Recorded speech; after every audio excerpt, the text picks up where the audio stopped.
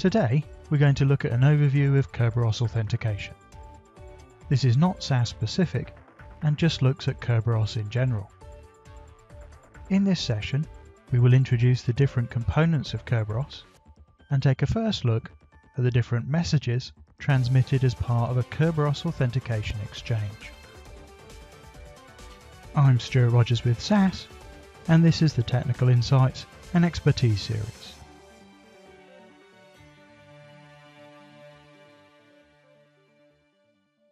Let's start by listing the components we will be considering for this overview of Kerberos Authentication. First, we have the Kerberos Key Distribution Center, or KDC. On the KDC, we have two separate services running. The first is the authentication service, and the second is the ticket granting service. We will not specifically call out one operating system over another, or one Kerberos implementation over another. Throughout, we will try to be as generic as possible. Next, we have the client, where our end user is located. This could be an actual client PC or another server where the client process is running. Finally, we have the server, where the server process the end user on the client wants to connect to. So, here we have the three heads of the Kerberos protocol: the KDC, the client, and the server. The next part of our overview is to talk about keys. Kerberos relies upon strong encryption, and for the encryption to work, we need to have keys used by those encryption algorithms. We have two different groupings of keys. The first grouping of keys are long-term keys. As the name suggests, the lifetime of these keys is relatively long-term. These long-term keys are synonymous with passwords. The other grouping are session keys. And as the name suggests, these session keys are short-lived and unique to each session. Within the long-term keys, we have the long-term key for the ticket granting service. This is associated with the password for the account running the ticket granting service on the KDC. The service long-term key is a key associated with the service the end user is going to connect to. Again, this is associated with the password of the account or object representing the service in the KDC's database. Finally, for long-term keys, we have the key associated with the end user. This is associated with the password of the end user in Kerberos. For session keys, we first have a session key specific to our end user's connection to the service. This service session key will have a short lifetime and will be unique to the individual end user's connection to the service. Our final key is the ticket granting service session key. Again, a short-lived key, this is associated with the end user's individual connection with the ticket granting service. In the next sections, when we look at the messages involved in Kerberos authentication, we will see how the different keys are used to encrypt messages sent between the three heads of the Kerberos system. Whilst Kerberos uses strong encryption on the content of the messages, the names of the messages in the next section can be seen in a network trace. This can be useful for troubleshooting Kerberos authentication issues, as it allows you to understand how far the process has gone before running into problems. The first set of messages we will consider are those used to carry out the initial authentication of the end user. The Authentication Service Exchange. The KRB AS request is the request sent to the authentication service running on a KDC when a Kerberos principal, our end user, initially authenticates. The KRB AS request message can contain an optional authenticator, This is not required, but is specified by the authentication service with a pre-auth required message in response to an initial attempt to authenticate. If the authenticator is required, it will contain several pieces of information and normally a timestamp from the client machine. The content of the authenticator is encrypted using the long-term key of the user. The message is created and encrypted by the client machine. The content is then decrypted by the authentication service running on the KDC. This means the authentication service must have access to the same long-term key for the user to be able to successfully decrypt the message. By using the same key to encrypt and decrypt the message, we ensure that both parties have access to the same long-term key without having to send the long-term key across the network. The response sent by the authentication service is a KRB AS response. Within the response is a copy of the session key the client will later use in communications with the ticket granting service. This is encrypted with the user's long-term key. The second part of the response is the ticket granting ticket. The idea for the ticket granting ticket is that this will be used for all subsequent requests to authenticate to specific services. The TGT includes information about the end user, as well as a second copy of the ticket granting service session key. All this information is encrypted with a different long-term key. This time, the long-term key of the ticket granting service is used to encrypt the content. The authentication service on the KDC encrypts the TGS session key with the user's long-term key, which means the client which has access to the user's long-term key is able to decrypt the message and extract the ticket granting service session key. Since this is encrypted with the user's long-term key, no one else is able to extract this session key.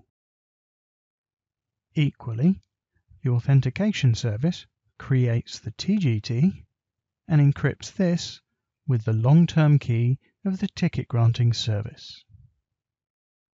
The difference here is that the client cannot decrypt the ticket granting ticket. Only the ticket granting service will be able to decrypt the TGT and get at the content. So in the response, we have two pieces of information, and only one of those is accessible to the client. The second, the TGT, is kept encrypted by the client for later use. Now, the initial authentication can take place at any time and does not have to be directly related to the next set of messages. The ticket granting service exchange is a request and response sent between the client and the ticket granting service on the KDC when an already authenticated principal or end user wants to authenticate to a service. The initial request for this is the KRB TGS request. As before, the first part of the message is an authenticator, including information about the end user and often a timestamp from the local client. Notice this time the authenticator is encrypted with the ticket granting service session key that the client received in the previous KRB AS response. So the end user's long-term key is not used this time. The second part of the request is the copy of the TGT. Since the client was not able to decrypt this, this is sent exactly as the client received it in the KRB AS response. The authenticator is encrypted by the client, which holds a copy of the ticket granting service session key. it gets decrypted by the ticket granting service running on the KDC. Remember, it was the authentication service that encrypted the ticket granting ticket. And the ticket granting service is then able to decrypt the ticket granting ticket using the long-term key of the ticket granting service. Strictly speaking, the TGT is decrypted first by the ticket granting service so that it can extract the ticket granting service session key from within inside the TGT. The TGS session key is thus extracted and is then used to decrypt the authenticator sent by the client. This means that the ticket granting service does not need to keep and maintain a collection of those session keys. Each time it needs to use a session key, it can obtain it from within the TGT. This also means that the KRB TGS request can be sent to a different KDC to the one used for the initial authentication. The response sent by the ticket granting service is the KRB TGS response. Within the response sent to the client is another session key. This session key will be used with the service the end user wants to authenticate to.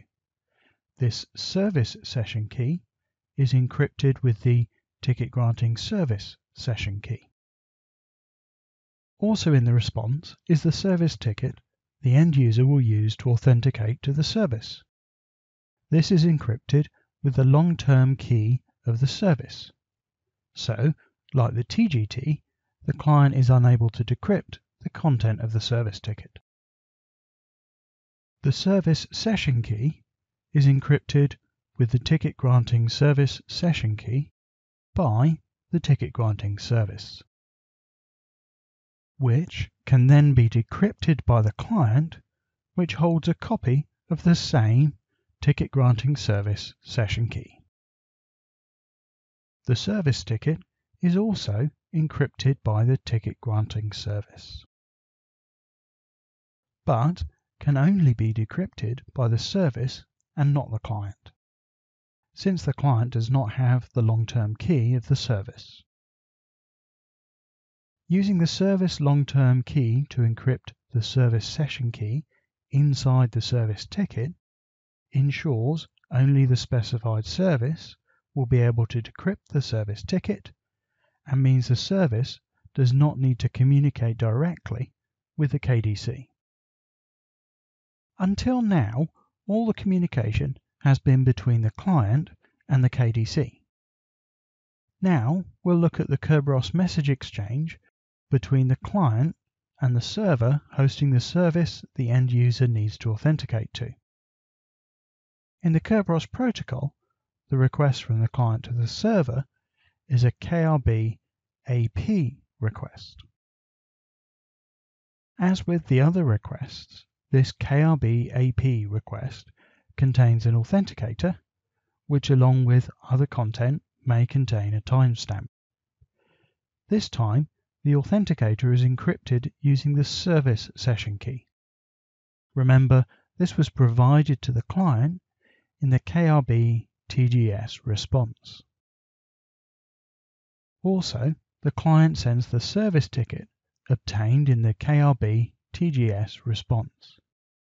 The client is not able to decrypt the service ticket since this is encrypted using the long-term key associated with the service. So, it's the client that encrypts the authenticator, which will then be decrypted by the service they connect to. The service ticket was encrypted by the ticket granting service and can only be decrypted by the correct service. Just like the TGT we looked at before, the service ticket is decrypted first using the long-term key of the service. This allows the service to extract the service session key from within the service ticket and use this to decrypt the authenticator. If you are looking at a network trace of the Kerberos messages, you are unlikely to see the KRB AP request message being sent by the client to the server. This request is most often wrapped inside the protocol being used by the client to connect to the service.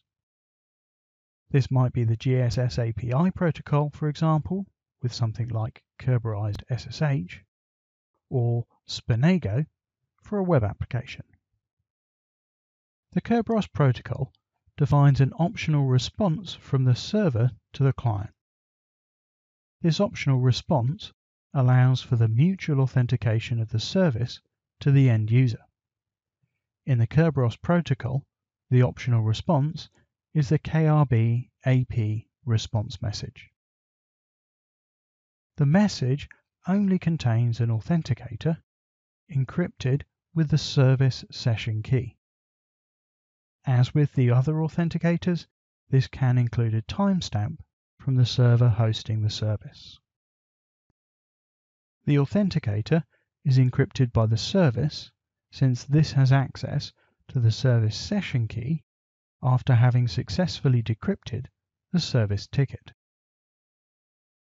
It is decrypted by the client, since this also has the service session key, from the KRB TGS response. This allows the client to know that the service was the correct service to send the service ticket to, since the service was able to extract the session key and use it to encrypt the authenticator. Again, if you're looking at a network trace of the Kerberos messages, you are unlikely to see this optional KRB AP response message being sent by the server to the client. As before, this response is most often wrapped inside the protocol used by the client to connect to the service. This completes our overview of Kerberos authentication. In our next session, we will look at different process flows showing how these message exchanges used in the Kerberos protocol are put into action. For further information, you can see the following resources. The Kerberos protocol version 5 is defined in RFC 4120, available here. The GSS API protocol is defined in RFC 4121, available here. And Microsoft have a great guide explaining how Windows implements Kerberos, available here. Hopefully, this has given you a good overview of the messages and use of encryption within the Kerberos authentication protocol. I hope this will be of use to you if you need to troubleshoot issues with Kerberos. Remember, the encryption algorithms used in the different parts of the messages are exchangeable, so it's important that the different parties are using algorithms that both sides can process. Also, since the authenticators seen in most requests often include a timestamp, ensure the system time is synchronized across all parties. Thank you, and check back with your Global Enablement and Learning team for more technical insights.